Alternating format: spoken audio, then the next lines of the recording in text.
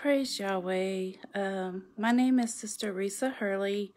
I'm a member of the Infallible True Church of Yeshua the Messiah. I want to thank Yahweh for all the bishops, for all the saints, for the word that goes forth. I want to really thank Yahweh for bringing me into the truth. I was actually came into the church when I was 15 years old. Now, before that, there was a calling and some events that happened to make me come from another state. I'm from Illinois. So my mom was struggling, couldn't find a good job. So she decided to move to Texas and leave us there for a year. And then she came down here to get a job and get settled and all of that, so that she could bring us. And then a year later, she brought us here. Now, what made her decide to move to Texas, it was Yahweh. Because I came to Texas and I was a rebellious teenager. I was rebellious, but I always knew that there was a purpose for my life. I wasn't sure what it was, and I was young, but I was already questioning because I had seen a lot of been around a lot of drug abuse and alcoholics, drunkenness, a lifestyle that I didn't want, but I wasn't sure how to not continue in that when that's all I've seen all my life. So then I came to Texas, which my uncle David Turner and my aunt Susan Turner, they came to the church first, and they heard the gospel.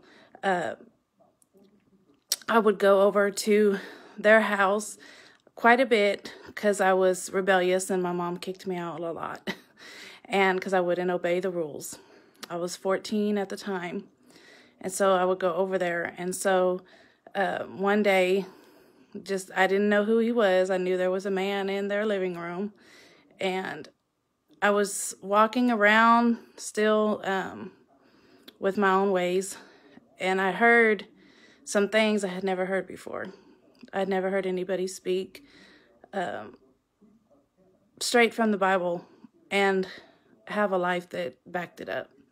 So when I ended up sitting down, and this is a wild teenager who was running around, partying, coming home late at night, but I heard something, and it just made me come into the kitchen or into the living room and sit down and listen.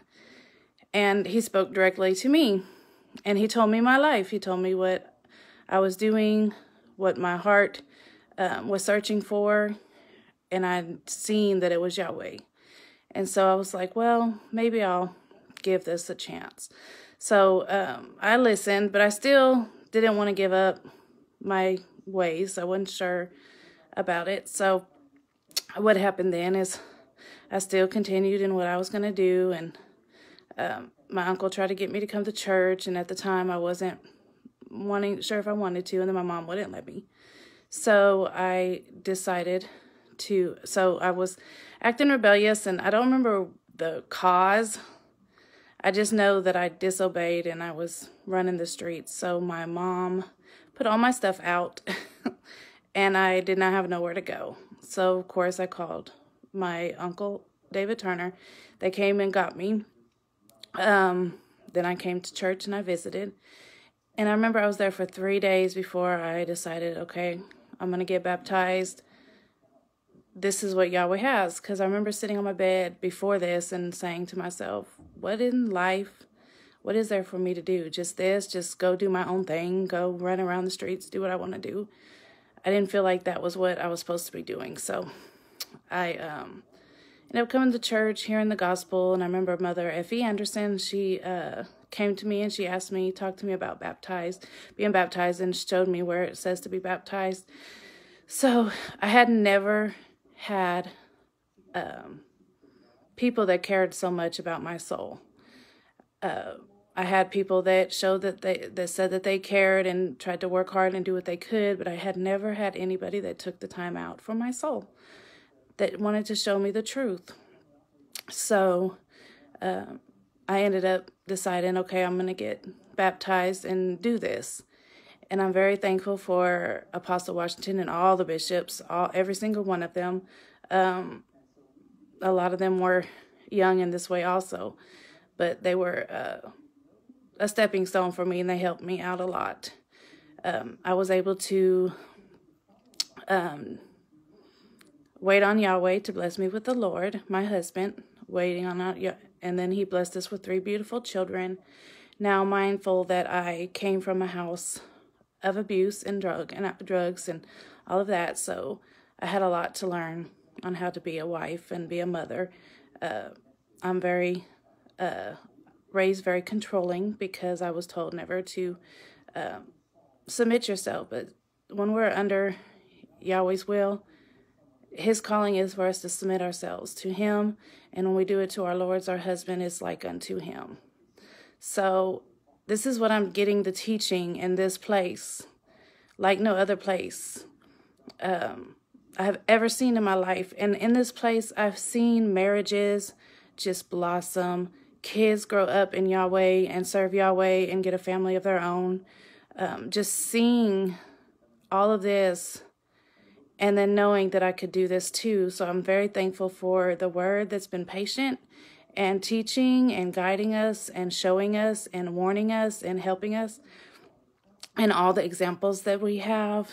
Today I can say that my marriage is so blessed. My children are blessed. I have 2 sons that are married now. I have a daughter that's growing up in this way.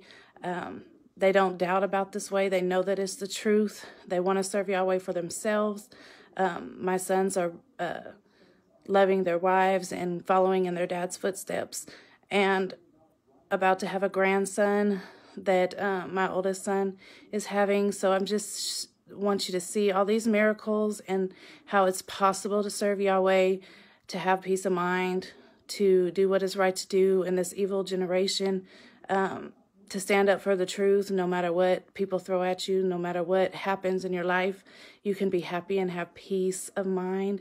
And I just want to thank Yahweh for all the bishops, all the women supervisors, all the saints that we have. Even in this time, we are able to encourage one another and love each other. And just please know that the Infallible True Church of Yahshua the Messiah is a place that you can come for refuge and for help. And thank Yahweh, and please pray for the Hurley family. This is Sister Resa. Yahweh bless. Peace be.